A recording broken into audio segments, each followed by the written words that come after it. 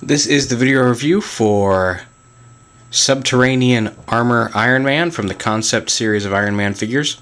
I don't have a whole lot of Iron Man figures. Most of the Iron Man figures I collect are the mini-mates. I do have a ton of Iron Man mini-mates, but not so much the actual 6-inch figures. This is actually my first one of the movie 6-inch figures, and it's kind of a fluke that I have him. I just happened to be on the phone with my friend Sino when she was out shopping with Incognito for toy hunts, and they found this one, and he's like, "Oh, does anybody want this one?" And I looked up a picture online, thought he looked cool, and said, "Yeah, go ahead, pick him up," because they were on sale. And I'm glad I did, because this guy is just awesome.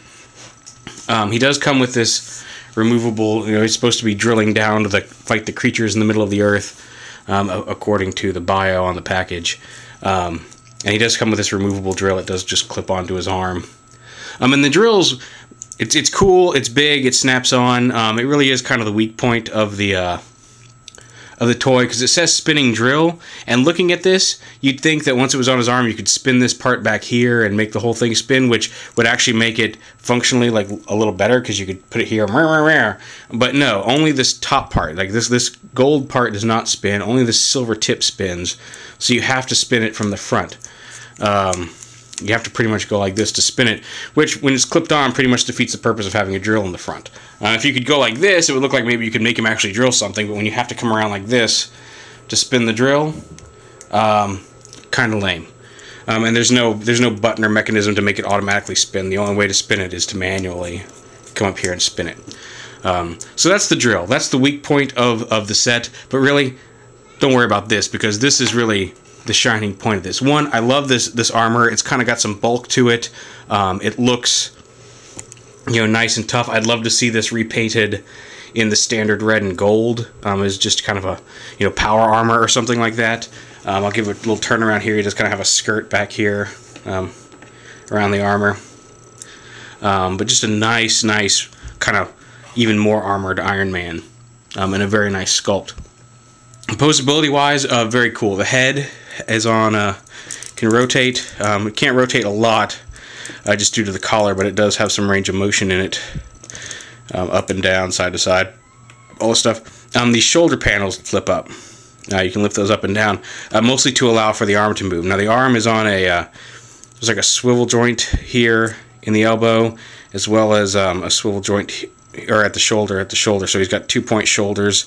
There is a mid-bicep swivel on the figure. He's got double jointed elbows. He's got the joint here and down here. Double jointed elbows.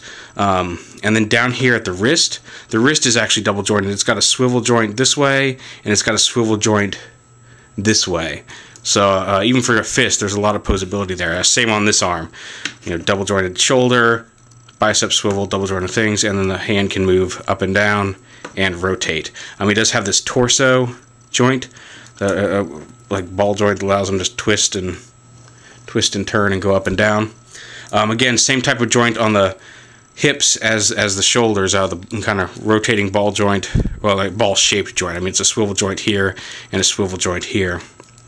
Again, thigh swivel, double jointed knees. There's a joint there at the armor, and then a joint up here at the actual knee for that.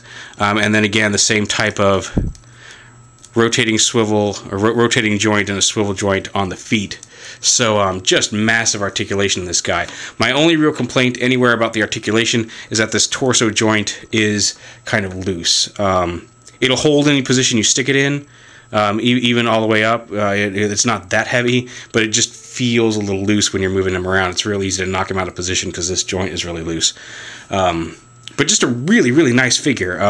Not a whole lot of drawbacks. Like I said, the main drawback, this accessory, but really you're not buying it for this accessory. This accessory it's neat. It looks kind of cool when you clip it onto him, but really the Iron Man figure itself is what you're going for, and this figure is just amazing. Like I said, I would have liked to seen some of the joints be a little tighter. It looks like the ball joint here on this hip is a little off. It just doesn't, even when I get him in the same position, it doesn't quite match up, so I don't know what the problem is there.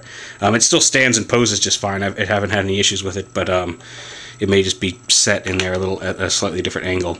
One of the things I love is that he can do aside from being able to, shoot his repulsor blast, actually you can rotate his hand up like that. he does have the repulsors built into his palm, is that you can actually cross his arms across himself and have him in the doing the "all right, let's do this" pose. You know, just a fist into the hand. And right now it's not quite connecting all the way, but with a little fiddling you can actually get the fist all the way in his open palm, and he just kind of looks cool. But yeah, a surprise. I said, kind of an impromptu fig, wasn't one I was expecting to get. And again, thank you, Sino and Incog, for picking that up for me. But really, I mean, just really is a cool Iron Man figure. He's definitely one of the. I've seen some of the other ones, and some of the different armors have not really impressed me that much.